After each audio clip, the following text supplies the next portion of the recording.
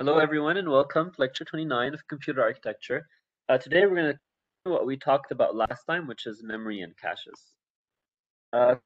We started talking about memory and cache, and this was the first lecture in the second subpart of part 3, which is memory organization. We saw how there are different memory technologies. Some of them are fast, but they're very expensive. Some of them are slow, but they're very cheap. And we said that we'd ideally like to have the latency of the fast memories. However, we want to have the capacity and the cost of the cheap memories. And to do that, what we did is we arranged our memory in a hierarchy where we put the data that we frequently access in a small but fast memory component, and then the data that we're not currently accessing, all our data, we put it in a larger and cheaper memory component. And we call this the memory hierarchy. So in the memory hierarchy, we store all our data in a flash or a magnetic disk. The recently accessed data, we put that in memory, and that was made of DRAM. And then the more recently accessed data, we put that in a cache, and this was made of SRAM. And the idea of putting recently accessed data or data that is nearby the recently accessed data in close by is that recently accessed or nearby the recently accessed are good predictors of what is currently going to be accessed because of the principle of locality. So the principle that programs tend to access a small portion of their data at any point in time, and this access observes temporal and spatial locality usually. So temporal locality is the observation that programs tend to, if a program accesses some data, it's probably going to access that same data in the future. And spatial locality says that if a program accesses some data, then it's likely going to access nearby data in the future. So that is why when we access data, we keep that in memory, we keep that in a cache to benefit from temporal locality. And also when we access data, we're going to also bring nearby data into the cache to benefit from spatial locality. And we saw temporal locality last time. We didn't see spatial locality. So today we're going to look at how we can also benefit from spatial locality. To find a few terms that we're going to use throughout. A block is the unit which we copy for data from across the memory hierarchy. A hit is when we find data in a specific level, and then the hit ratio is the ratio of memory accesses that hit. A miss is when we don't find data in a specific level and we have to go to the next level to get it. And a miss penalty is the time it takes to go to the next level to get it. The miss ratio is the ratio of accesses that miss and require us to go to the next level. We also looked at block placement, and we said that when we have a cache that is smaller than our memory, and we're trying to, when we need to bring a block from memory into our cache, we need a way of deciding where to put that block in our cache. And different cache designs do different things, and we started looking at a direct map cache. And direct map cache was basically a cache where every block in memory maps to a specific block in the cache, and we used the kind of if this cache was addressed with 3 bits, we took 3 bits from our 5-bit address to the memory, and we used those 3 bits as the index to the cache. And of course, because we have this, what ends up happening is we end up having multiple blocks in the memory mapping to the same block in the cache, but we can only have one of those at any point in time. So in order for us to distinguish which of these blocks, if I have a block here at 0, 1, 0, in order to distinguish this block here to which memory block it represents, because I could have multiple of them mapping to the same location, we added bits and a tag. So the tag basically told us the rest of the memory bits so that we can know a specific cache line to which memory location it maps to. And the valid bit tells us if it's valid, because it could be the case that the cache line is not even valid. There's nothing there. So the valid bit tells us whether or not there's something there. Said that, what we did is we looked at how to access a cache. We looked at this more realistic example where a cache has 1024 blocks, and here each block is one word, and we're going to look at, and that's actually not realistic for each block to be one word. We're going to look at how to improve on this. But for this cache example, we had 1024 blocks. Each block was one word. And we saw how we can divide our 32-bit address to access this cache. We said that the lower 2 bits, because every block is a multiple of one word or 4 bytes, then the lower 2 bits really distinguish the bytes within a word. So these lower 2 bits are not useful for indexing the cache. Since we have 1024 blocks in the cache, then we need 10 bits to index these. So we're going to use these next 10 bits. So after the byte offset, these 2 bits, which distinguish the different bytes inside of the word, the next 10 bits we use to distinguish which index the block maps to in the cache, and the remaining 20 bits are going to be our tags. So when we try to access a cache, what we do is we extract the index, we go to the block that this index takes us to, we check the valid bit. If the valid bit is set, we read the tag and we compare it to the tag in the address. And if they're equal, that means we have a hit.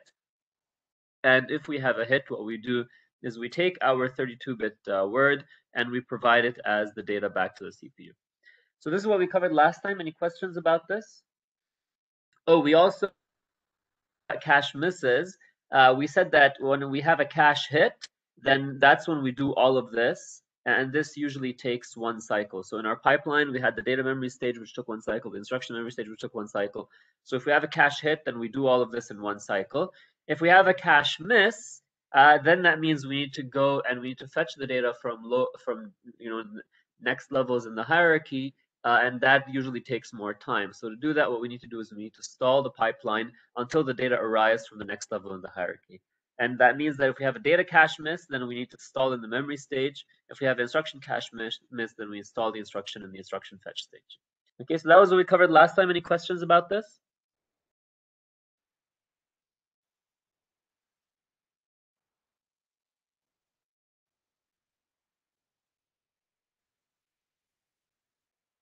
All right, if there are no questions, then today we're talking about memory and cache. And what I'd like to talk about today is two things. First of all, having larger blocks, and second, we're going to talk about writing to the cache.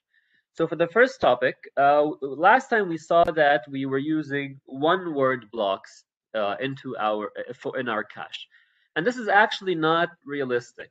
And in actual processors, our cache lines or our cache blocks are usually much longer than one word, and this is to benefit from spatial locality, because if we bring in a word, we're most likely going to access other words that are going to come in later. We're mostly going to access more words that are near that word. So it makes sense to not just bring in that word, but bring in the words that are next to it. And we can do that by having larger cache blocks. Okay. So here's what that would look like. So like I said, so far we've seen caches where each block is one word, and the question is, what if we make the blocks larger than one word? Let's see how that impacts our design. So this is an example of a cache with larger blocks. Here we're going to have a cache that has this time 256 blocks. Okay, that's 2 to the power 8 blocks. But each block is going to be 512 bits or 64 bytes. So rather than having a 4-byte block, we're going to have 64-byte blocks. Okay, so these are larger blocks. And now with this design, the question is, how can we take our 32-bit address and divide it in order for us to access this cache? Okay, how do we take our 32-bit address and divide it in order to access this cache? Well, let's first take a look at the offset. So here, remember when we had when every block was one word, we had 2 bits that differentiate the 4 bytes within that word. So those 2 bits did not matter for different cache blocks. So this time I have 64 bytes. My cache line is 64 bytes, or my cache block is 64 bytes. And that means that the address of the entire block is going to be at a multiple of 64 bytes. Right now, 64 is 2 to the power 6. So what that means is that my first 6 blocks over here, these first 6 blocks these first 6 bits differentiate the different bytes that are inside of the same block. But since a block has 64 bytes, since a block, the address of an entire block is always at a multiple of 64 bytes, right? Then these 6 bits do not matter for finding the block in memory. These 6 bits matter for finding which bytes inside of each block we are interested in, but they don't matter for finding the actual block. Okay? So then the first 6 bits in the address are not going to be used for fetching the block. We're going to use them later for finding the words inside the block. Okay? So if we want to index our cache, right, we're going to start from after these first 6 bits. Okay? So how many bits do we need to index the cache?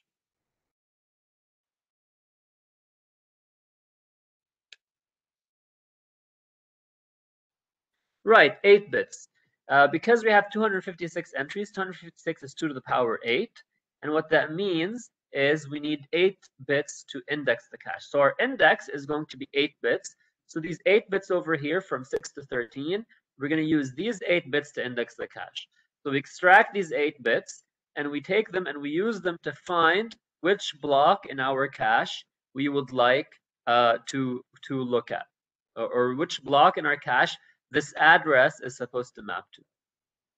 Okay, now that we find this block, okay, so if this address, if the data in this address was in our cache, it's going to be inside of this block.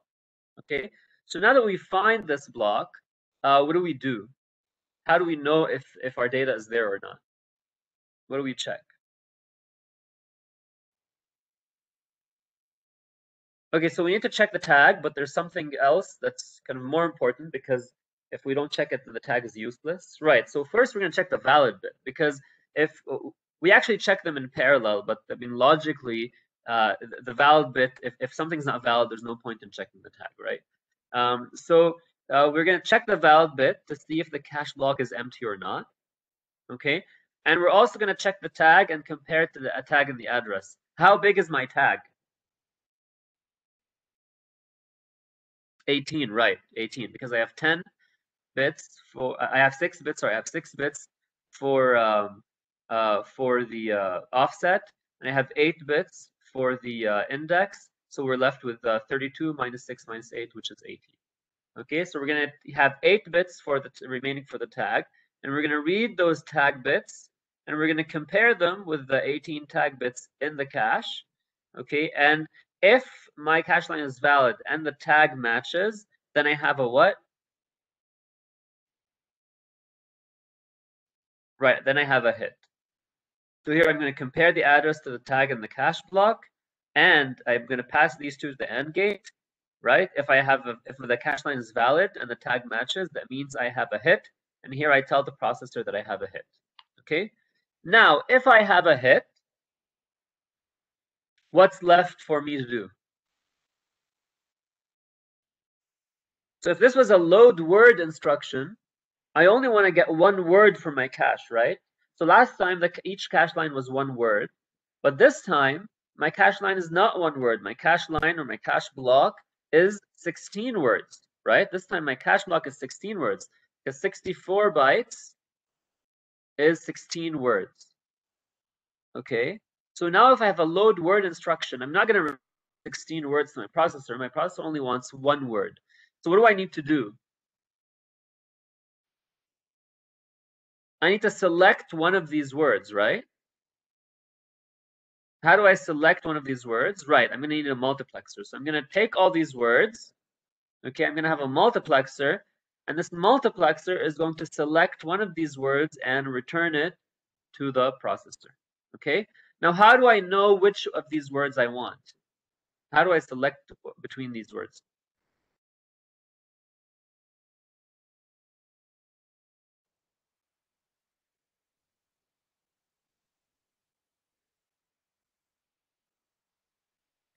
Right, exactly, according to the offset. So here the 6-bit offset, these 6 bits differentiate the different bytes inside of my inside of my block, right? Now these are 6 bits. My 64 bytes can be kind of logically divided into 16 words where each word is 4 bytes, right? So then my 6 bits that index these 64 bytes can be divided into 4 bits that index the 16 words and 2 bits that differentiate the bytes inside of the word. Okay, so what we'll do is we're gonna divide our 6-bit offset into a block offset, and here the block offset is going to be 4 bits, and we're going to use the block offset to decide which word from among these words we want. And then the least significant 2 bits, these are the byte offset, like the byte offset we had last time. And if we're loading a whole word, the address is going to be a multiple of 4, so the byte offset is always going to be 0, 0. Okay, if we were loading a byte, then this byte offset becomes important, because then I need to take this word that I just loaded and I need to extract the byte that I care about from it. Okay, so this is how we can have a cache with larger block sizes. Is this clear? Any questions about this?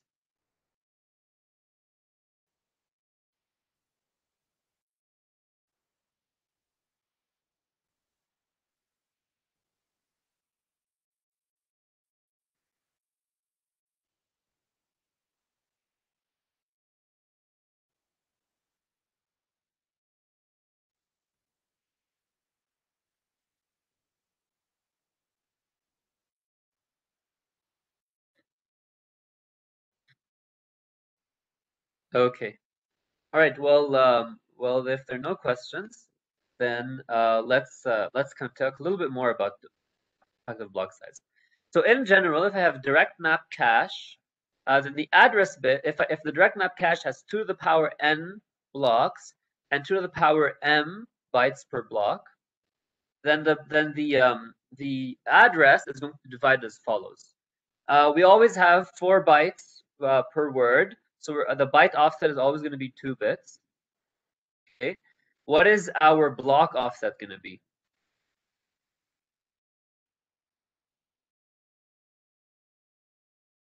How many bits is our block offset going to be?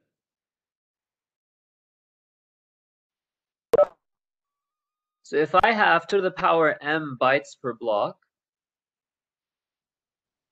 then I'm going to have 2 to the power m divided by 4 words per block. So 2 to the power m divided by 4 is like having 2 to the power of m minus 2, right? So we're going to have m minus 2 bits for the block offset.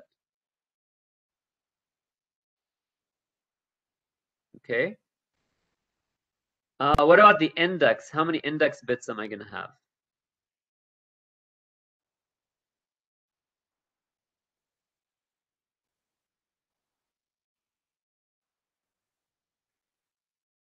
No, not m. M is the number, 2 to the power m is the number of bytes per block. N, right, exactly. So if I have 2 to the power n blocks, then I need n bits to index these blocks. So I'm going to have n bits for the index. Okay, and what about the tag? How big is the tag going to be?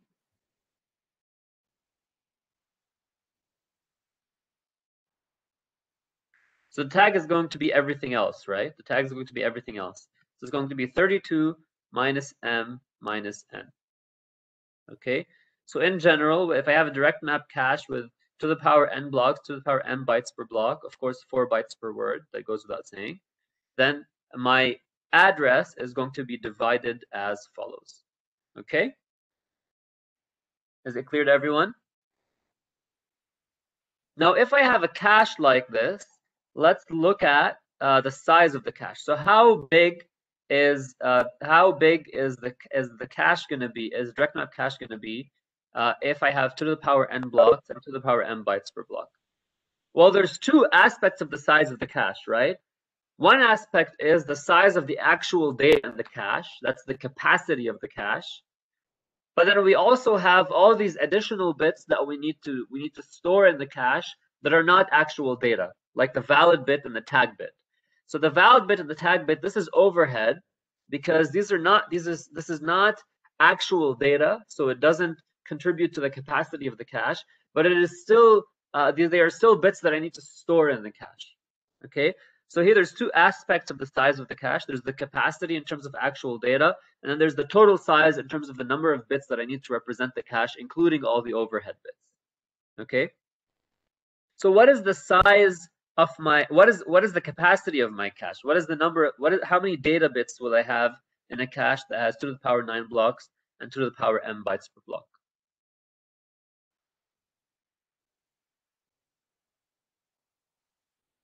What is the total number of data bits that such a cache can store?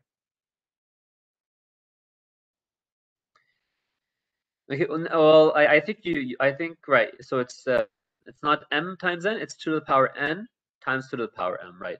So I have 2 to the power n blocks, 2 to the power m bytes per block. So that's 2 to the power n times 2 to the power m bytes, which is how many bits?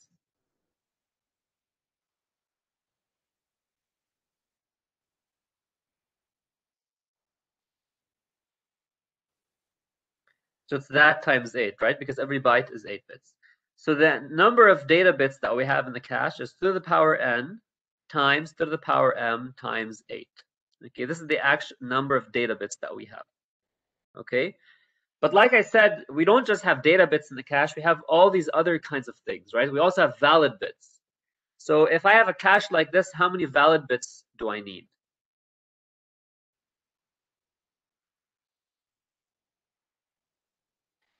Right, I need 2 to the power n valid bits because I have one valid bit for every block. So I'm going to need 2 to the power n valid bits. Okay, 1 bit per block. So what else do I have besides the data bits and the valid bits? There's one more thing that I have. What is it?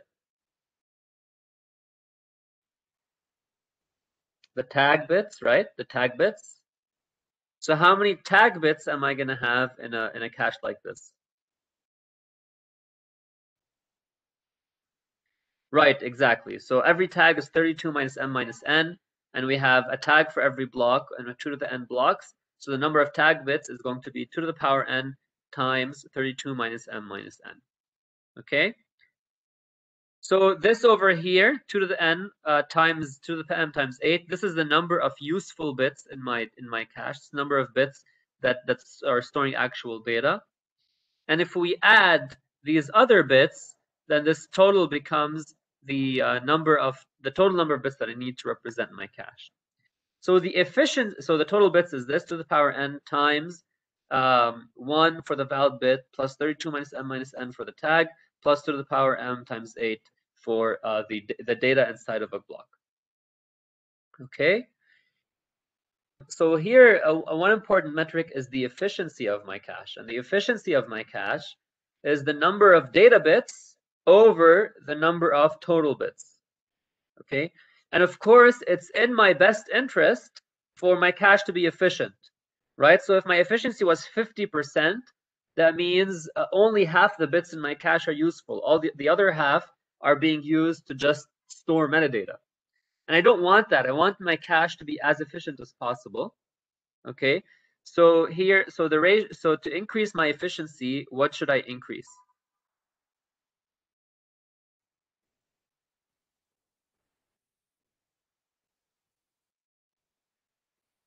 M, right. So the larger my M, the better my efficiency, right? Because the larger my M, the less overhead I'm going to have from the valid bits and tag bits. So what does it mean to increase M? What does M represent? Look here. Right, exactly. 2 to the power m bytes per block. So when I increase m, that means I'm going to increase the bytes per block. I'm going to increase the block size. So when I have a larger block size, what that means is I'm going to have better efficiency because, in the first design where I had one block, I had a 20-bit tag for every 4 bytes, right? A 20-bit tag for every 4 bytes. So that is very high overhead.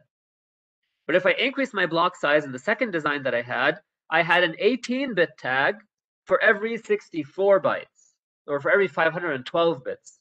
Okay, so 18-bit tag for 512 bits, that is much less overhead. Okay, so one of the advantages of increasing the size of the block is that it improves the efficiency of the cache. There are other advantages too. brings us to the impact of the block size. So the advantages of using larger blocks, we saw one, it's increasing the efficiency of the cache because it reduces the overhead of the tag bits. What's another advantage of increasing the block size, which I mentioned kind of earlier in this lecture?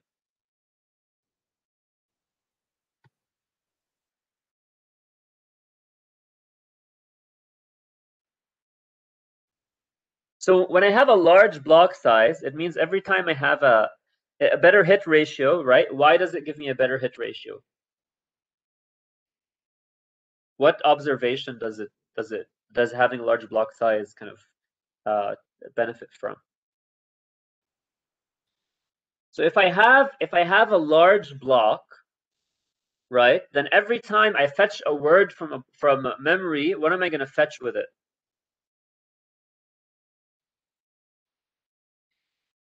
Right, exactly. I'm going to fetch all the data that is in the same block as that word.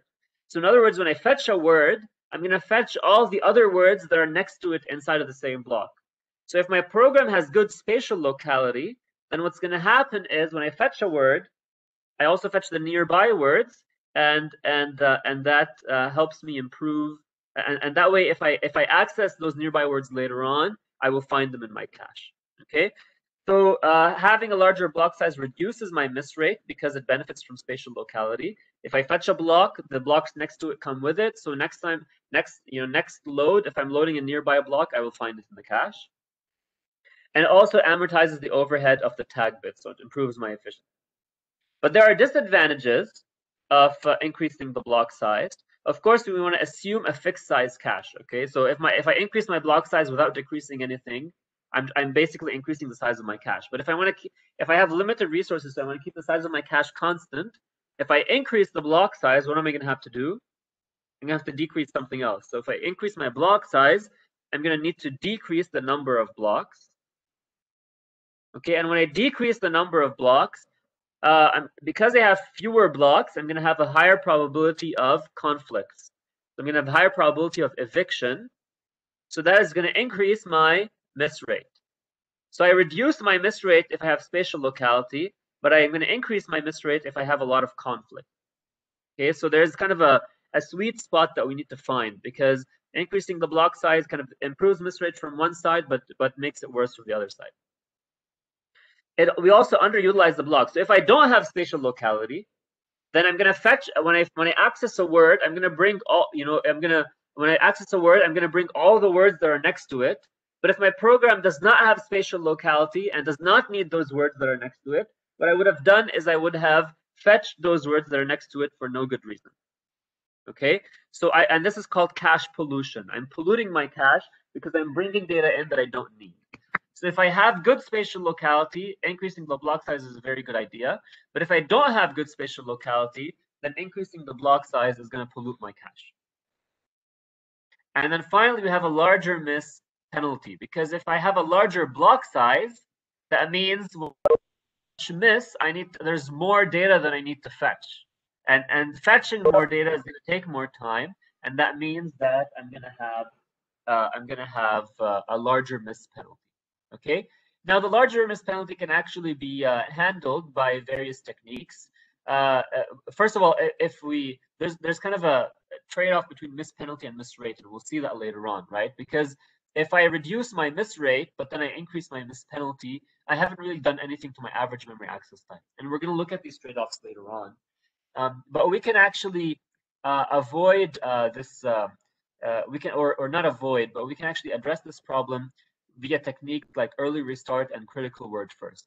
So, for example, critical word first, what that does is if I'm accessing a 64-byte cache line, for example, rather than getting these 64 bytes in order, we figure out which is the word in those 64 bytes that we want, and we get that one first, give it to the CPU, and then while the CPU is using it, we go and get the remaining words.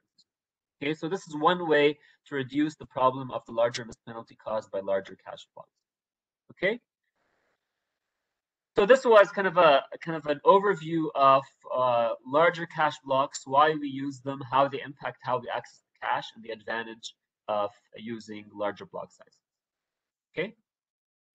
The next topic that I'd like to talk about today is writing to caches. So far we've been talking about, reading from caches. If I miss, I bring in the cache line so that I can read it, etc.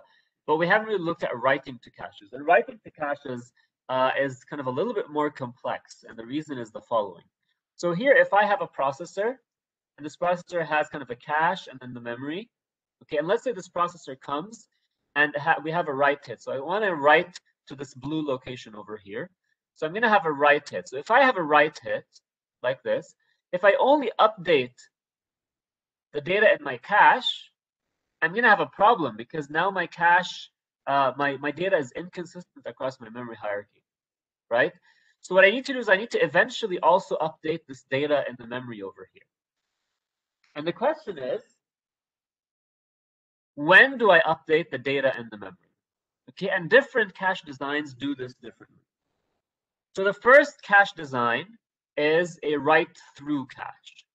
So what a write-through cache does is the write-through cache will update both the cache and the memory at the time of the write. So if a processor wants to write, what the write-through cache does, it is going to go and it's going to update the data in the cache and the data in the memory. Okay, so basically, if I'm reading, I will hit my cache all the time. But if I'm writing, now I need to write to the cache and to the memory. So what's the problem with doing this? What's the disadvantage of having a write-through cache?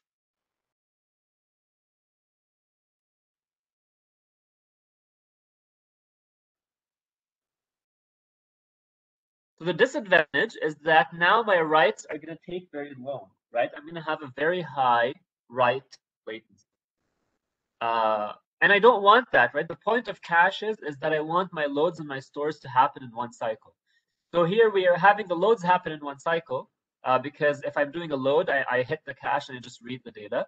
But now if I have a write-through cache, then my stores are going to take long. My stores are going to, because I need to wait for the store to hit the cache, but also to hit the memory. So one way we can mitigate this problem is by having something called a write buffer. What a write buffer is rather than writing to my cache and to memory, we write to my cache and we also write to a write buffer that is next to the cache. And then what the processor can do is the processor can go ahead and continue executing after it finishes the write. And then in the background, while the processor continues to execute, the write buffer will eventually write the data to the memory. Okay, to make sure that the data is consistent across the cache and the memory. Okay, so this is what a write buffer does. Now, the write buffer is going to be small. We're not going to have a whole nother cache over here. So if the write buffer gets full, then my processor will have to stall. So basically, the advantage of the write buffer is that rather than having the processor stall on every write until we get to memory, we're gonna put the data in a write buffer, and the processor will only stall if the write buffer is full. Because then if the write buffer is full, we need to wait for something in the write buffer to reach the memory before we can add our value to the write buffer. Okay, so this is how write-through caches work. Any questions about write-through cache?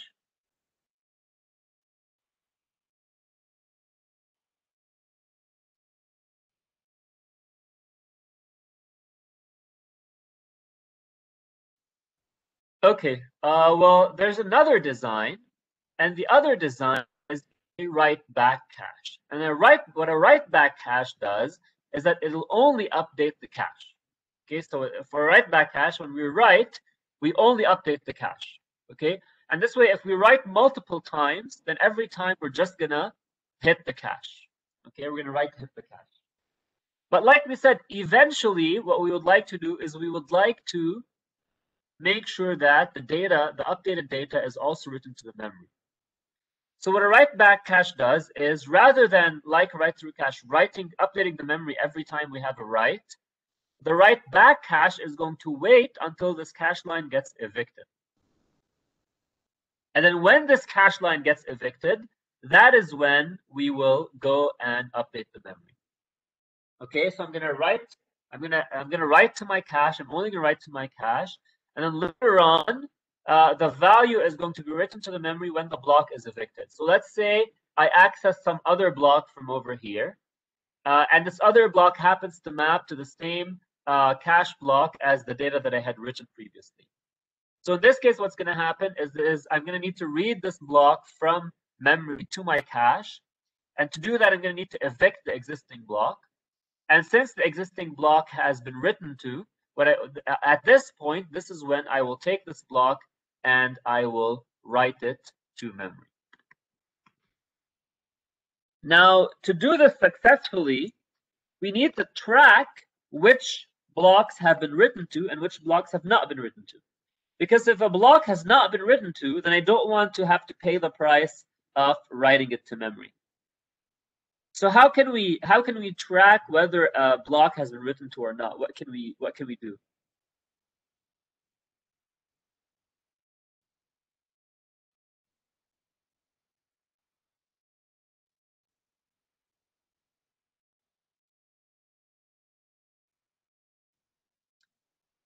Okay, so not the valid bit, because the valid bit is going to tell us whether the data is in the cache or not in the cache, right? Because a cache block could be valid, but it may not be written to. But the idea of having a bit to track this is the right approach, exactly. So we need to know which blocks have changed. So what we're going to have another bit called a dirty bit. So the dirty bit tells us that a cache line is dirty. What do we mean by the cache line is dirty? Is that since we brought the cache line in from memory, we changed its value. Okay, so a write-through cache is not going to have dirty bits, but a write-back cache is going to have dirty bits, and the dirty bit is going to tell us that whether a cache line has changed or not. So when I do store word on a cache line and I hit the cache, I'm going to set the dirty bit. And that way, when I come to evict a cache line, I'm going to check. If my dirty bit is not set, it means I did not write to the cache line. It means that I can just remove it from the cache to evict it. However, if the dirty bit is set, that means I did write to my cache line, and what that means is I need to write it back to memory before I can replace it with the block that's coming in. Okay. Now, this is nice. Having write-back cache is nice because we've avoided the latency of having to wait for the write to complete before continuing my store. However, now what we've done is now our eviction takes a long time. So now if I read a value from memory and it conflicts with a cache line a dirty cache line that I already have, I need to wait for this dirty cache line to be written to memory before I can read this value from memory and provide it to my processor. So now evictions take a long time, and what we can do to avoid this is we can also have a write buffer. But this time the write buffer is not going to be for the write throughs, it's going to be for the write backs. So this time I'm not going to put the value in the write buffer when I store to my cache line. I'm going to put the value in my write buffer when I evict my cache line.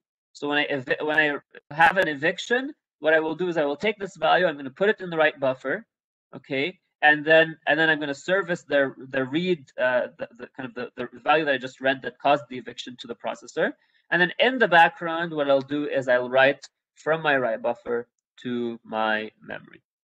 Okay, so the write buffer is useful for both write through and write back caches. With write through caches, it's useful because I can buffer the actual write, and with write back caches, I don't have a problem with the actual write if it hits the cache, but I have a problem with eviction, so I can use it to buffer the evictions.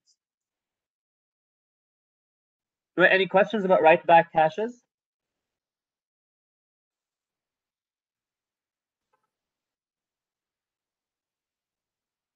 Okay. Concept with writing to caches, and that's if I have a write miss.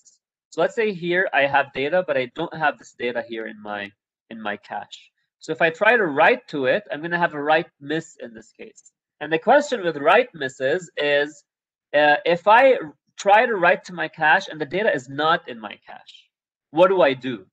Do I bring it into my cache and then update it in my cache? Or do I just send the data to memory, write it to memory, or maybe write it to a write buffer and the write buffer writes it to memory without allocating space for it in my cache. Okay, so there's two cache designs. A write allocate cache will bring the data, the cache line, into the cache and update it in the cache. And this, it could update it via a write back, okay, or a write through. A write allocate cache will fetch the block to the cache before writing it. And this works for both write through and write back caches. Okay, so if I have a write through cache, I'll fetch the data, the block, into the cache, and then I'll update the one in the cache and the one in memory. And if I have a write back cache, then I'll fetch the block into the cache and I'll just update the one in the cache. Okay, so this is a write allocate cache. The write allocate cache will, if we have a write miss, will update the value in the, will bring the value in the, fetch the value to the cache before writing it. Another design, which is a write around cache. A write around cache, if we have a write, it will not bring the value to memory. So a write around cache will just directly write to memory without fetching the block if we have a write miss.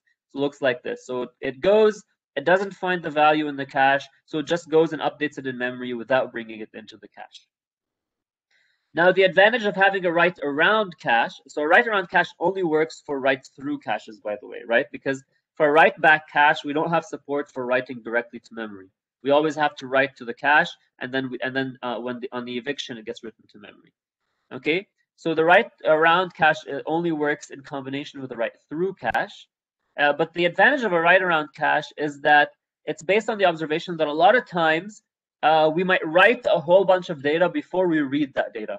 So maybe you go through an entire array and you write it without reading it, and then you go back through that array and you start reading it.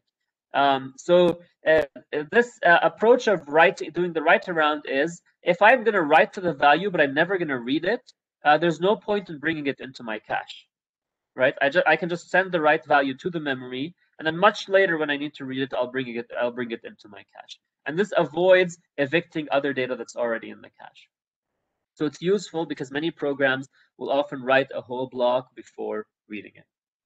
Okay, so here's a quick summary of what we said about writing. So if I have a write hit, there are two possible designs for dealing with write hits. A write through cache updates the memory on a write hit. A write back cache will only update the block on a hit, and it will set a dirty bit so that it later updates the memory on an eviction. And in both cases, we can use a write buffer to avoid having to wait either for the write through or for the write back to complete if there's an eviction. And on a write miss, there's also two possible designs. We have a write allocate cache, which will fetch the block to the cache before writing it. And we have a write around cache that does not fetch the block before writing it. Okay, so are these different designs clear? I know it's a lot of words to remember: write through, write back, write allocate, write around. It takes a while to remember which one is which, but you'll get used to it. Any questions about this? Is this clear to everyone?